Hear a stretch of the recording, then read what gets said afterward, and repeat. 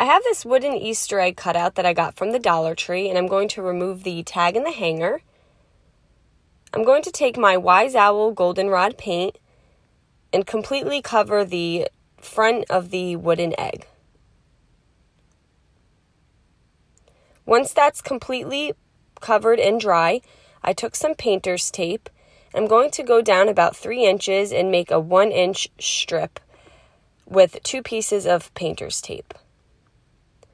I have my Siren Song from Wise Owl and a very small art brush, and I'm going to make a horizontal zigzag in the section we taped off. And then once I had that, I removed the blue painter's tape, and then I filled in the bottom portion of the egg with the Siren Song. Now you can pick any color of your choice. And once that was fully covered, I allowed everything to dry. I then took my Wise Owl black and I put 2 small dots on the top portion of the yellow. And then I took another thin art brush and put 3 little lines coming out of the top of the circles for the eyelashes. And then using some Mandarina from Wise Owl, I made a upside down triangle for the nose. Once everything was completely dry, I just took a piece of sandpaper and just gave it a nice quick sanding. This just helps smooth out the paint and get rid of any imperfections. And then you want to just wipe off all the sanding dust before you move to the next step. I have some circle dabbers that you can get from the Dollar Tree or Amazon. And using my Wise Owl Snow Owl, I'm just going to dab these little polka dots on the bottom section of the Siren Song.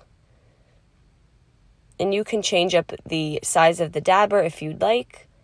I allowed that to dry, and using some hot glue and this yellow fur that I got from Hobby Lobby, I just glued it around the edge of the egg. I felt like this just gave it a final touch. It looked a little bare without anything there. I then took some jute and some white beads, and I strung about 4 on the hanger here, and I reattached the hanger to the top of my egg.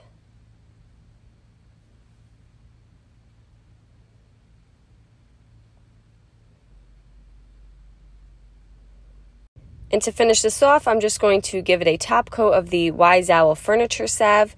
And as you can see, I applied some of the salve to the left side, and then the right side, I still have to apply it.